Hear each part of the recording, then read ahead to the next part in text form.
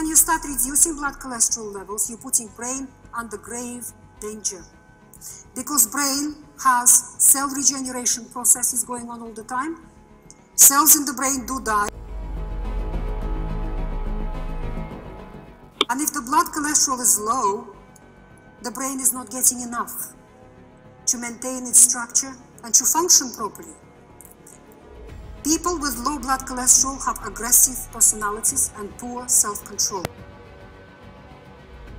People who actually give a fuck about animals do not give up on them. They do not throw them in a stir fry when they feel hungry or gassy or get a pimply face. They take responsibility and they do not stop until they find a cruelty-free answer to the issue. These people, they fly off the handle, they become aggressive or they attack. And that is a part of any mental illness. Suddenly, fish aren't fucking animals. You were not vegan.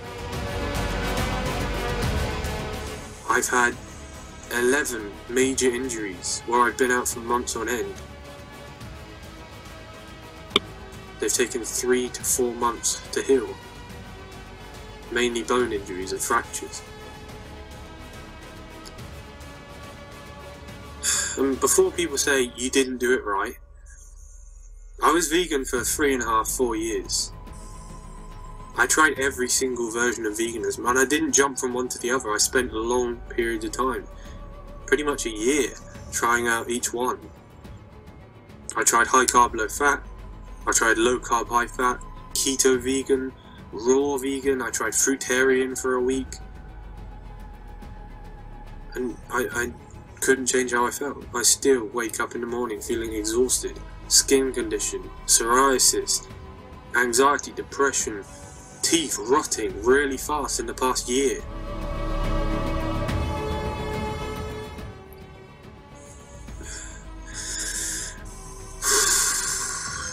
My race has just been absolute shit for the past 3 years.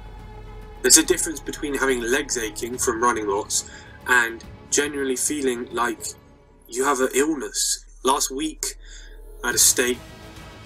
I'm not joking. I felt so ill. I wanted to try it. I just thought, right, that's it. I thought you meant to feel good in a vegan diet. I'm eating leafy greens. I'm eating nuts. I'm eating seeds.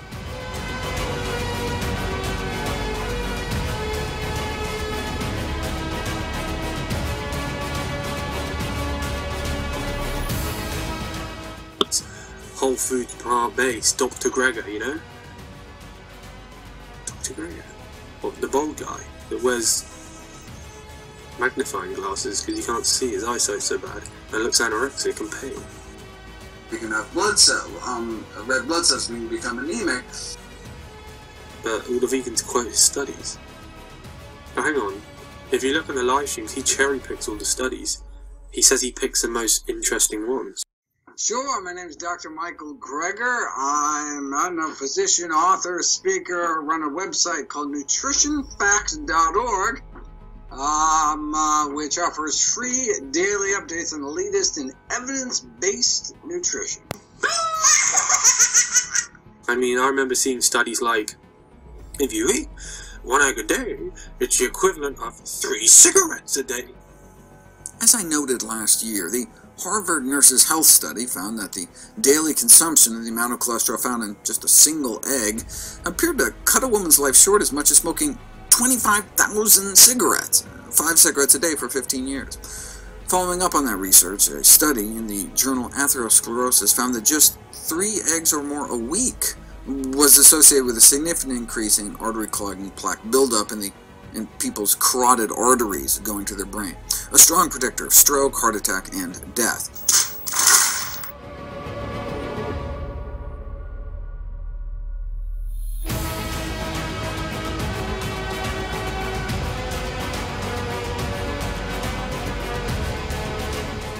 How much poison you want to eat?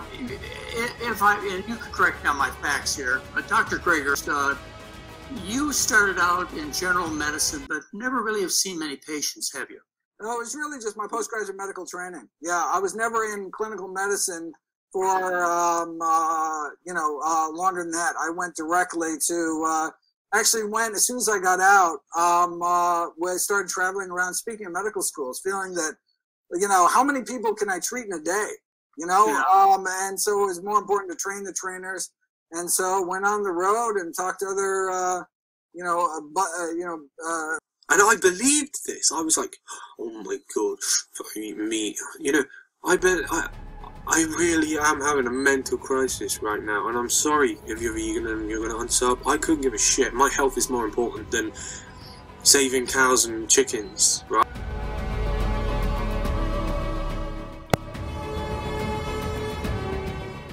The fruit production is giving tons of people in Africa and the Middle East, Ghana, a cancer epidemic because of the chemicals they spray on the bananas. You don't hear about that. They seem to care about animals more than they do humans. And I believe if we're meant to be vegan and it's our natural herbivorous, if we're herbivorous animals, then why the hell are there absolutely no indigenous primal tribes around the world that are vegan, even vegetarian? Breast milk has the highest level of ketones of any natural food. Human brain growth is totally dependent on dietary fats, but particularly the 20 and 22 carbon chain fatty acids, docosahexaenoic and arachidonic acid. In other words, dietary animal source fats. Not olive oil, not avocado oil, you know. So, I think that 10% might be a little conservative, maybe a lot conservative with some individuals, but anyway. So the study from the American Journal of Physiology found that, quote, a ketogenic state results in a substantial 39% increase in cerebral blood flow and appears to reduce cognitive dysfunction associated with systemic hypoglycemia in normal humans, not even in diabetics or people in, you know, neurologically compromised states. We're talking about normal people can increase their cerebral blood flow 39% just by making this metabolic change. That's remarkable. So what are the effects of sugar and starch anyway? So, you know, chronic, you know, surges of blood sugar are, and I can tell you from experience because I work with people all the time and I see changes in people that make these dietary changes. These are a common source of depression, anxiety, mania, mood swings, hyperactivity, irritability, violent tendencies, and cognitive or attention-related dysfunction. And, you know, apart from these obvious effects in general mood disposition issues, you know, this also, chronic blood sugars also cause us to lose a lot of magnesium. Our kidneys dump magnesium every time we have a blood sugar surge, and the body doesn't hang on to magnesium well anyway. And we have to have that for normal, calm, parasympathetic functioning. And of course, we need insulin, you know, to store intracellular magnesium, and then magnesium's needed to produce and utilize insulin. So, oh yeah, and magnesium loss also results in elevated histamine levels, and histamine functions like an excitatory neurotransmitter in people. You know, if they have seasonal allergies and things like that, histamine is really agitating to the nervous system. Insulin and leptin surges are also pro-inflammatory. The excess carbs lead to this increased demand for B complex, and especially B1 and B6. You know, it can, you know, lead you to deficiencies. Even though it increases the serotonin availability in the bloodstream, ultimately it's depleting because it's not giving you the raw materials to make more. It's just putting it out there so that your body can deplete it. High carb diets tend to be poor protein utilization diets. And it can encourage things like yeast overgrowth, which we know has a whole plethora of, you know, potential psychiatric, you know, neurological, emotional kinds of symptoms. You know, blood sugar surges and blood sugar dysregulation leads to sleep disturbances, hypoglycemia, reactive hypoglycemia, premature aging, you know, all good stuff. Decline in mental health around the world has a lot to do with the decline in the quality of our diet over the past 75 years, and I think that's catching up with us. And I believe that it may be one of the primary driving factors behind many mental illnesses. The other diet that I'm very worried about as a psychiatrist that's on the rise around the world is the plant-based diet. And I'm someone that's tested the vegan diet to the extreme. I've tried all the different types. And I put it under the microscope and I've said, right, let's see what you can do. And I trained my body. I kept training really hard. And I felt awful. And then I backed off and did nothing. Just rested for months. And I still felt awful. You just sit, you chill, and do nothing. Watch a movie. I still felt awful. Like I'd just finished running an ultra marathon or something. And I'm just not performing. You know, I make these claims. And I try so hard, and I can see it in my head, but my body's just like, no. It's literally like, it's, you know, like, it's hard to find a vegan that's been vegan for 3-4 years, you know, that doesn't have ruined teeth, rotten teeth, doesn't have mental issues, that isn't extremely skinny. It's not a stereotype. Vegans more than 3-4 years, they start to waste away.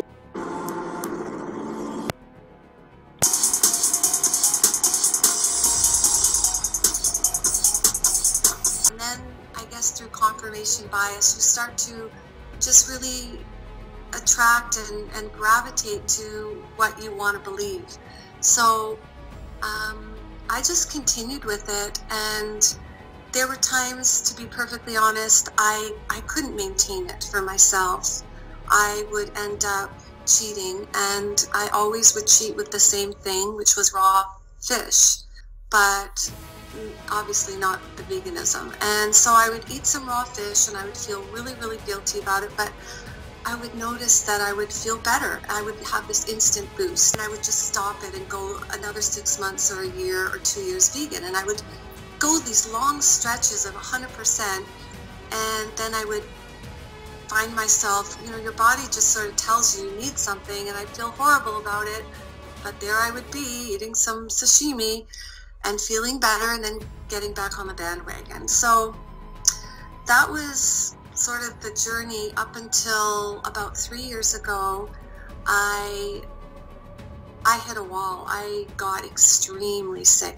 I tried everything for about a year, juicing, and I've done a lot of water fasts, and I was a colon hydrotherapist at one point, and so I was doing colonics, and I even got into dry fasting. I was doing everything. I lost all my ATP. I couldn't even open my eyes sometimes and talk.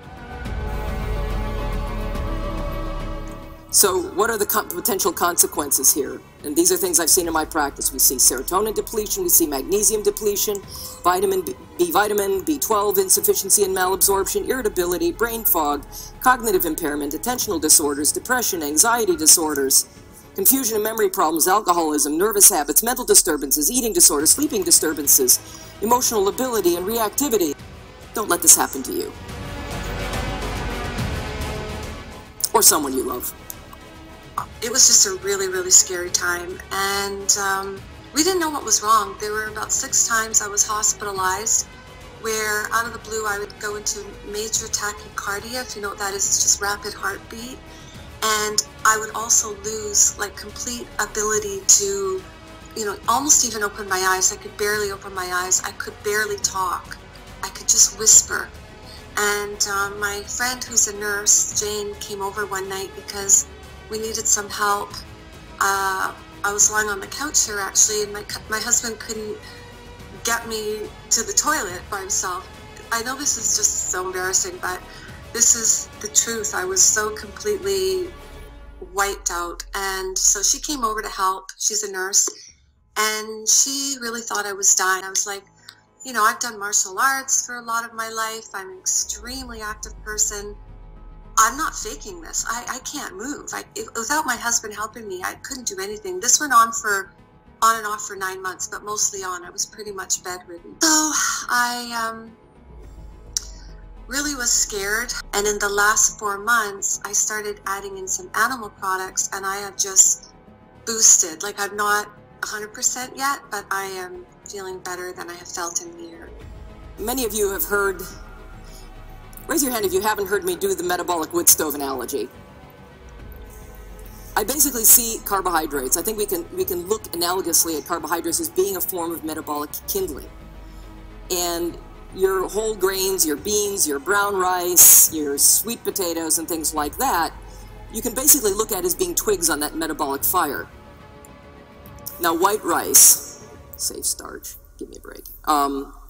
Did I say that out loud? Whoops. White rice, bread, pasta, white potatoes, things like that, the other safe starch. Those are basically like crumpled up paper on your metabolic fire. Now, you know, our old friend from college, alcohol, and things like sweetened beverages, etc. Those things, you know, sports drinks, whatever, those are literally like throwing lighter fluid or gasoline on that metabolic fire. Now, if you had to heat your house, you know, using nothing but a wood stove, and all you had was kindling to run that stove to heat your house with, you could do it. And guess what? 99% of our culture does it that way all the time. In fact, this is happening all over the world. But what are you actually doing? You are basically establishing a slave relationship with that wood stove. You're pulled up to the door of that wood stove, and you're spending all day long grabbing handfuls of fuel to try to keep that fire going. You have a preoccupation with where the next handful of food is going to come from, right? The next handful of fuel. Constantly looking, carrying those snacks around, you know, throwing more kindling on the fire all the time. And, you know, you're basically perpetually hungry. Now think who profits from that. On the other, and I can't think of a single multinational corporation actually anywhere on planet Earth that wouldn't be heavily invested in every man, woman, and child on this planet being entirely dependent on being primarily dependent on carbohydrates for their main fuel, because it's cheap as hell to produce, it's extremely profitable, and it keeps you perpetually hungry. Monsanto's got to love that. I'm just saying. So on the other hand, you know, what's the alternative to this? Well, what if you're, you know, what if you take a nice big fat log and throw that on the fire? Now you're free. You can walk away. You can sleep all the way through the night without waking up at 3 a.m. feeling anxious. And yes, there, you know, is an analogy to be made here, thinking, fire's going out. Got to do something. Oh my God, look in the wood stove. I got to start lighter fluid, paper, whatever. You throw the log on the fire, you go about your business, and you don't have to worry about it anymore. Or not anymore, but you can do other things. And then you wake up in the morning, you look in the stove, and it's like, oh yeah, fire's burning down, I'll throw another log on, and you're free. I don't know anything that has ever been more freeing in my life than this. I mean, if I get up in the morning and I don't have time to eat and I dash out the door, whatever, you know, noon, 1 o'clock, I'm thinking, I know I'm kind of hungry. But my mood, cognitive, and energy equation is not dependent on sugar. It's dependent on fat as its primary source of fuel. And therefore, you know, there's no vacillation. I'm not living on a roller coaster. You know, how do you know if you have a blood sugar problem or not? I've got 2 questions for you. Number 1, if you haven't eaten for 6 or 7 hours, how you doing? You know, are you feeling fatigued? Are you feeling, you know, are you feeling confused, brain fogged? Are you feeling kind of irritable or cranky or agitated or a little something that rhymes with itchy, as I like to say? And then the second question is, how do you feel after you eat? Do you immediately feel better? Do you immediately feel like, oh, I got a whole new lease on life. Yeah, baby, let's take it on. Or are you feeling like, you know, I'm going to kind of unzip my pants a little, sit on the couch and take a nap for a bit? If you answer yes to any of these, you've got a problem. This is not normal just simply because it is common. This is not the way we were designed to exist. How are you, you're like, well, how the hell am I supposed to feel if I haven't eaten for 7 hours? There's only one right answer, and that answer is hungry. How are you supposed to feel after you eat? The only answer, the only thing you're supposed to feel normally is not hungry. If it's anything else, you've got a problem. And, you know, grains, I mean, you wouldn't eat grains raw, would you? You're not a fucking bird. Okay. So anytime you have neurological, cognitive, attentional, or mood-based issues, you have to look at gluten as a potential issue. I'm not saying it's always the case, but that has to be ruled out every single time. This is, you know, you hear people say only 1% of the population has it. No, only 1 to 3% of the population has ever been diagnosed. And only 12% of what constitutes gluten immune reactivity is actually full-blown celiac disease. Non-celiac disease is the rest of that iceberg. And it's affecting at least 25% of the population. I think that number is low. We know that it's a factor, either a causative or exacerbating factor in virtually all autoimmune disease, you have to have a gut-based problem, and they have to have total villus atrophy in order to be diagnosed with celiac disease. But, you know, these are very real issues. And there is no one on this planet for whom gluten is an actual food. There is not a person alive, according to Alessio Fasano. He will tell you that there's no human being on Earth that can actually digest gluten. So it's not even food. It's just a contaminant in our food supply. And whether or not you have gluten immune reactivity, it's a potential problem, but I'll get to that. This is a quote from the Journal of Neurology, more to the point here, that gluten sensitivity can be primarily and at times exclusively a neurological disease, affecting not only the brain and nervous system directly, but also cognitive and psychiatric illness. The most common neuropsychiatric disturbance for gluten immune reactivity is depression, followed by anxiety and migraines. So the Journal of Neurology, Neurosurgery, and Psychiatry states that our finding implies that immune response triggered by sensitivity to gluten may find expression in organs other than the gut, and the central and peripheral nervous systems are particularly susceptible. But where is Western medicine looking for gluten sensitivity? They're looking for it here. If it's not here, it doesn't exist. But the literature is absolutely clear. I mean, it's suffocating how much literature there is in this arena. But it's just simply not being addressed. Whereas plant foods all are missing certain key nutrients, and some of them are in the wrong form and harder for us to use, and they contain anti-nutrients which interfere with our ability to absorb them or utilize them.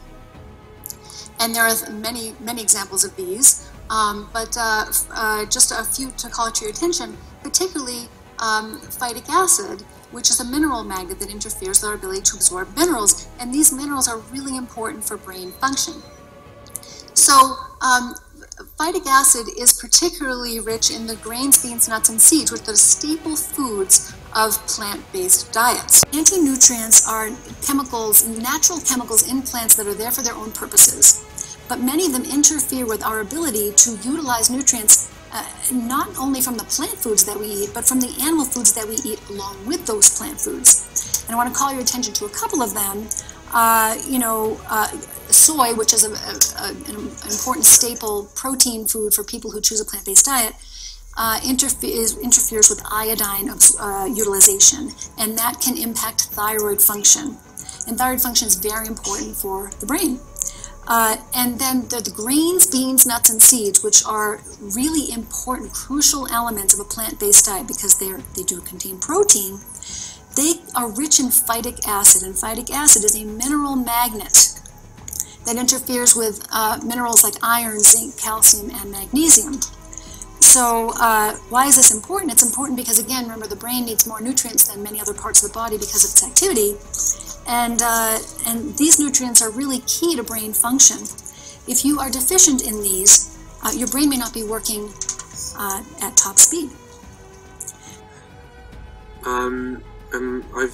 I just think I never had the psoriasis all over my skin, all over my stomach, all over my back of my legs, psoriasis all the time. Even though I'm eating a clean vegan diet, you know, when I try and eat just fruits, vegetables, grains, legumes, quinoa. Cell, right? Most of oxalate is a plankton-sized nanocrystal relative to the whales. These are mega whales. These are gigantic in plants. So, in plants, they belong. In human tissue, that's a pathology. See the bars and chunky stuff in here? That's human tissue. Where is it in our foods? Super high oxalate foods include things you know about. They happen to be the same foods that we are promoting as super fabulous superheroes that are saving our health. Super popular nuts and seeds, extremely high in oxalate. And some more superfoods, high enough in oxalate to cause illness. Anybody eat any of these things? How often? Every day. Now, probably in Paleolithic times, that wasn't happening every day. So what is oxalate toxicity? Too much in the body. It doesn't work. I've tried it. It's taken B12, vitamin D3, iron, you know, all the multivitamins, the seeds, flax seeds. I got desperate and I tried all forms of veganism. And year after year, I got worse and worse, sicker and sicker. My anxiety, depression, and I don't like the way of saying my anxiety, because it's not yours, it's something you're going through, and there's a reason why. And with me, I wasn't getting the nutrients, I was just freaking out, my body's starving, I'm losing weight, even though I'm piling in tons of food. Lots of butter, lamb fat, beef fat, goose fat, duck fat. The fattiest bits, that is their food. Only then they recover. Good idea to give it some help by eating high cholesterol foods.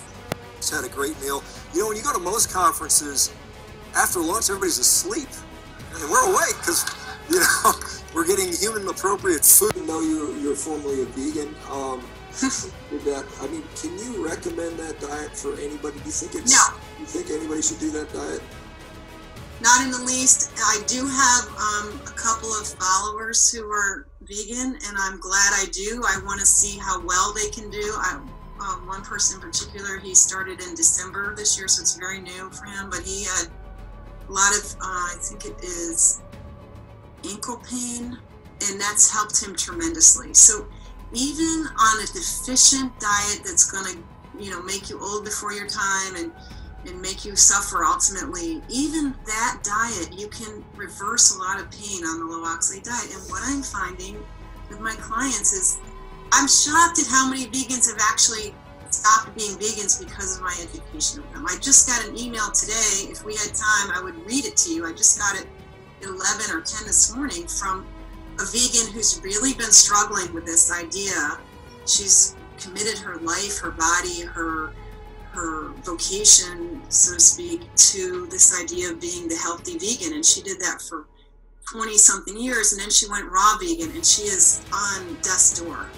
She's very sick, and she's, you know, we're working her through this process. So anybody who's really sick, I have a history of working with people with eating disorders, and I understand compulsive eating, and I understand the anxiety and the fear. And of course, if your brain is deficient because you haven't had butter in years and good fat, your level of fear, and you're like a deer in the headlights. If you're a sick vegan and you suddenly realize that the thing you've gambled on your whole life on this idea, it is heartbreaking. It is so difficult for them, and I feel such pain for them, and I'm just impressed with any of them who can turn that around, because many of these folks, they're not a white person or a mom or a Girl Scout leader in their identity. Who they are is a vegetarian. Who they are is vegan. Like, that's what makes them special. And so this is a big spiritual crisis for people. And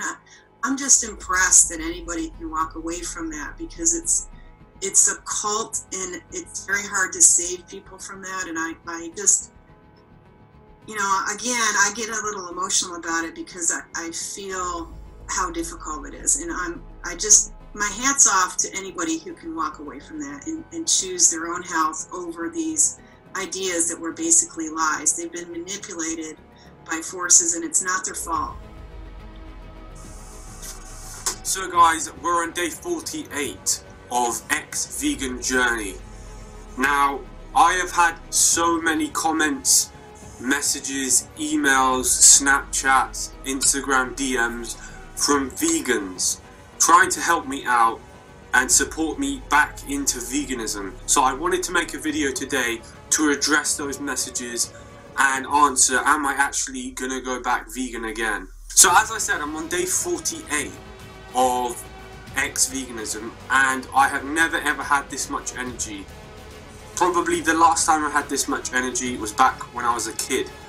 The amount of energy I have gained, the amount of motivation, inspiration, just inner energy and strength for my training, for my daily life, just social life, just everything has increased since I've left veganism. Not only that, but when I eat my meals, I no longer have to cram in buckets full of carbohydrates to try not to feel hungry all the time, like when I was vegan, but I can have literally a normal portion and I can feel satiated and full. after I've eaten it. Like I can go for hours without having to stuff a load more food into my mouth. So a lot of people have been telling me, Brandon, if you really were vegan, you would do anything to find out your health problems. You would go to the doctors, you would do this, you would do that, you would do anything but eat an animal product to help your health. So here's the thing that gets me. If I go back to being vegan and you'll all be happy, and I continue to lose weight and I continue to approach anorexia for my height, you'll still be happy as long as I'm vegan. I could be in the hospital with heart failure. I could be in the hospital with extreme B12 deficiency, but as long as I'm vegan and I'm saving the cows, chickens, and the planet, then you are happy. You vegans are happy. The vegetarian way of eating, which many people are turning to because of climate change and so on, doesn't nurture the human being, doesn't nurture our bodies, and it's destroying the planet. Right. Have it right? Yeah. So let's unpack those two and talk to us about why isn't a vegetarian diet, which sounds like the right way to go, why isn't it good for people? Well, there's a human template that needs certain nutritional elements, and they are not provided by a vegetarian diet. You can go back 4 million years to the very beginning of the human race, and there is no question that we were hunters. This is what we ate for literally 4 million years, and it's the reason we have really big brains. We have the largest brain of any primate, and we have the smallest digestive tract, which is to say, how are you going to feed that brain? I mean, our brains use 25% of the energy, our energy needs, and you're not going to get that out of plants. There just isn't enough energy. So it's quite clear that we must have been eating meat to get brains that are this large. And the other thing that you find in the archaeological record is that humans are long and tall and strong, and they keep all their teeth, and their bones are disease-free until you hit agriculture. And then suddenly everybody shrinks 6 inches and they lose their teeth and their bones are riddled with disease. Whoa. And we have a concept, the diseases of civilization. There is no such thing as the diseases of hunter-gatherers. Let me back up for a second here. Part of how you got into this is you yourself were a vegan. Yes. For 20 years. So 20 years. You're looking at not anything from any animals, right? Because here you can, stop oppressing animals, and you can stop hurting the earth, and you can feed hungry people, and there's this whole, it makes a total picture. You get this complete plan if you just eat this way. And so... And it's wonderful, and it's honorable, and it's laudable, and you can do just that, and it affects much more than just yourself. Yeah, except none of it's true.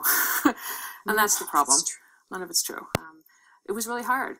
And eventually, when I had to give up being a vegan, all that information, I was finally able to really examine it and embrace it more fully. But it's a long, hard process, and I know that it's very painful for most people. And there's a whole generation of us now who have been through this. I mean, we tried it didn't work. Our health collapsed, and then we had to find something new. Which means you're starving everything. Yeah, right. From your brain on down. People who eat low-fat diets have like 4 times the suicide rate, and not just suicide, but violent death and murder rate. So, you're not stable when you don't get enough fat. The brain, here's what was happening. We were increasing our brain volume by 3 times. So, the important consequence of this was that if we gave up, or since we gave up all of this intestinal tissue, and we still needed all that energy, we needed it for the brain, and we've given up the ability to get that energy by fermenting fiber into fat. And it had to come from somewhere, and it had to come from somewhere consistently over a long period of time.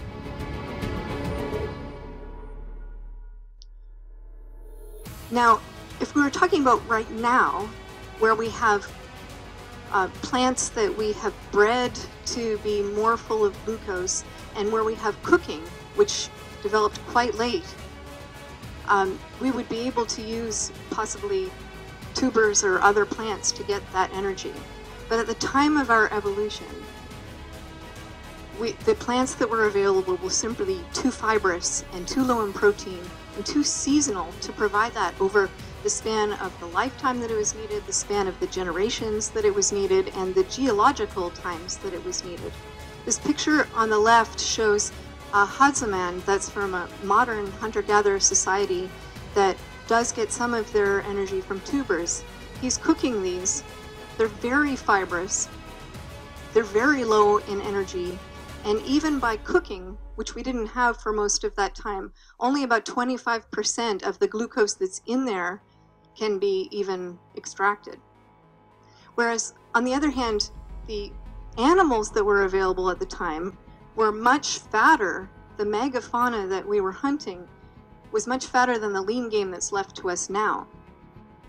And that was able to provide for us all the energy that we needed. We just have a lot of examples of peoples around the world who have been able to somehow thrive without plant matter in their diet. Carnivore diet, again, yes. Many times I hear, Bobby, I switched to the carnivore diet and I'm making all kinds of gains.